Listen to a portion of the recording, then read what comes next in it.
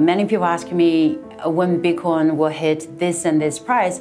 I don't care about the price. I think the price is the least important part about Bitcoin. You could call them bubbles, you could call them, irrational exuberance, like other people call it. And so you could compare the time that we're in right now to the late 90s. Will my children, will they think that in order for their money to be secure, in order for them to trade and exchange and have savings accounts, there is even the need and existence of a bank? The cryptocurrency jumped on the news, reaching an all-time high of more than $6,400. This is backed purely by a belief. This is the biggest thing to happen in mankind, and it doesn't mean that we don't... The world has been absolutely captivated by the drama of Bitcoin's meteoric rise and subsequent collapse. In December, the price of a single Bitcoin reached nearly $20,000 US. By early February 2018, that price had dropped to below $6,000, prompting the economist Nouriel Roubini to tweet, "The mother of all bubbles and biggest bubble in human history comes down crashing." A few days later, Roubini tweeted again, this time more ominously, predicting that Bitcoin's price would continue to drop until it hit zero. In the same week, the digital currency was dealt another serious blow when the general manager of the Bank for International Settlements likened the mania around Bitcoin to a combination of a bubble, a Ponzi scheme, and an environmental disaster. Even before it lost nearly 2/3 of its peak value, Nobel Prize-winning economist Robert Shiller may not have gone as far as sounding the death knell for the cryptocurrency, but he did express a fair share of skepticism.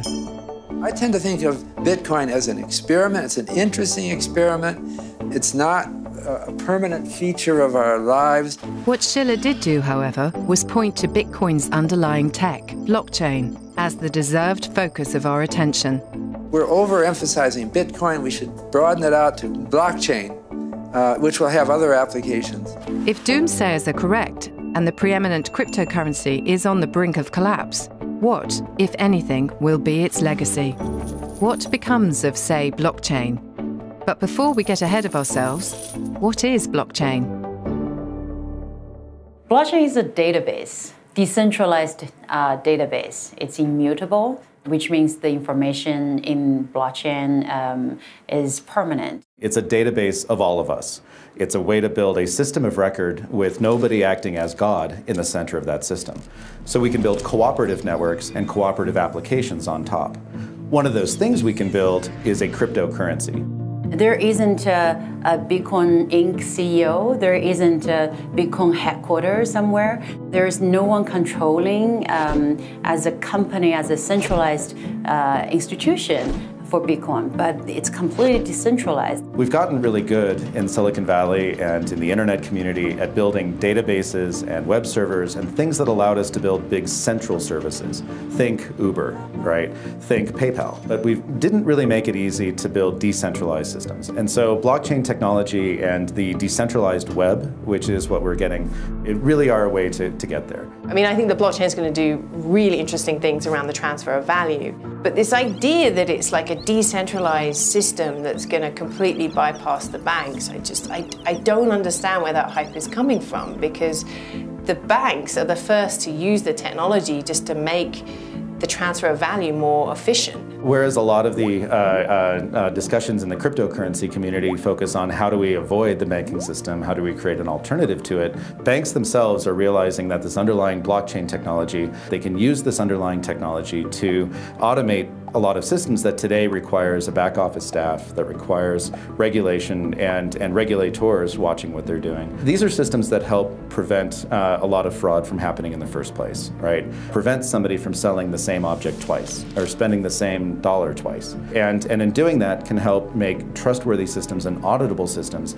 much less expensive for many of these banks. So they can do a lot of what they do today, just faster and cheaper and with greater guarantees that the parties that they're working with will make good on their commitments. I think the question is less about the pipes and the mechanisms, but whether the notion of money and currency is fundamentally changing. So will my children, will they think that in order for their money to be secure, in order for them to trade and exchange and have savings accounts, there is even the need and existence of a bank?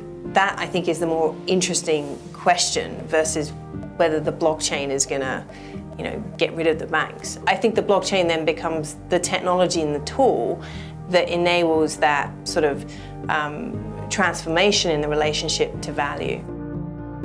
While few banks are likely to endorse the exchange of digital currencies, many are waking up to the possibilities of blockchain. And it bears repeating that this technology was first designed to support an alternative store of value, which principally, as a system, removed the need for third parties like banks.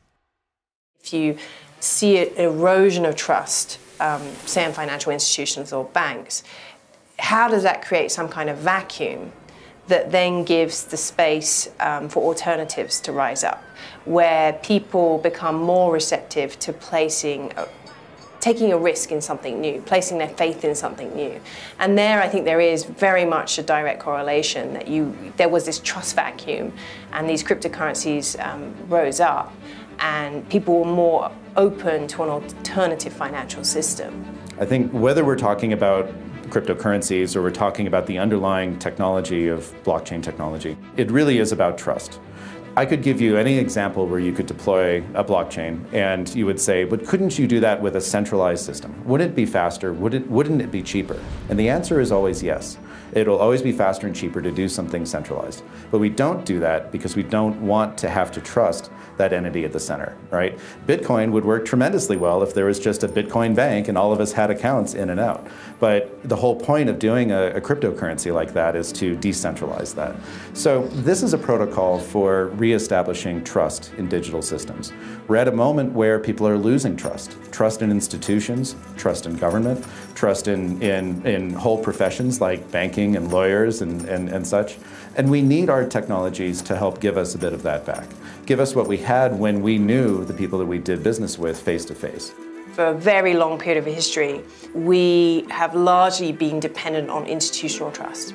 Trust flows upwards to experts and regulators and CEOs and political leaders, and the trust really flows through institutions.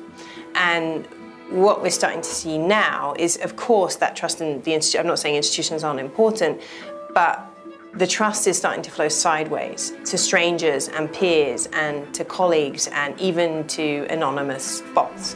And what worries me about that is then we become in this very dangerous cycle of who is responsible and where does accountability lie.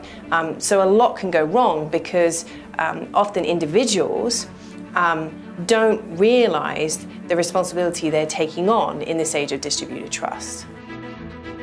Where does that leave us?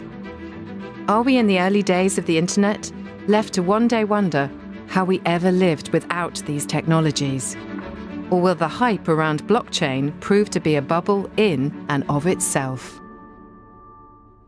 Amongst the evangelicals, you hear cryptocurrency is going to change everything in the world.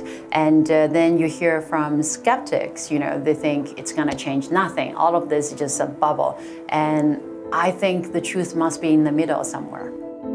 In some ways, it feels like 1995 in the early days of the internet, where the first bits and pieces were coming together, where the first websites were launching. People were realizing, while we could conduct commerce online, we can build communities online, and lots of excitement, lots of experiments being conducted, but still some key architectural pieces that were still in the very early days and needed to be solidified, such as the security of the connection between a website and your browser, so that you could send a credit card number and know that it wasn't going to be listened to by everybody in between, right? And so we're somewhat early days, although there are production deployments now of lots of blockchain technologies, real companies, realizing value from the application of this technology.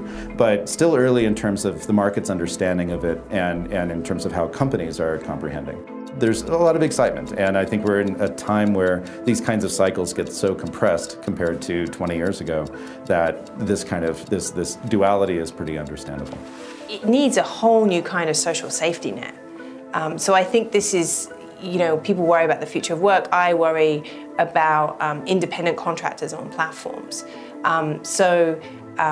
If you don't have the institution as the default and you don't have mechanisms like health insurance and disability leave and parental leave, whatever it is. What is that new social safety net underneath the distributed network?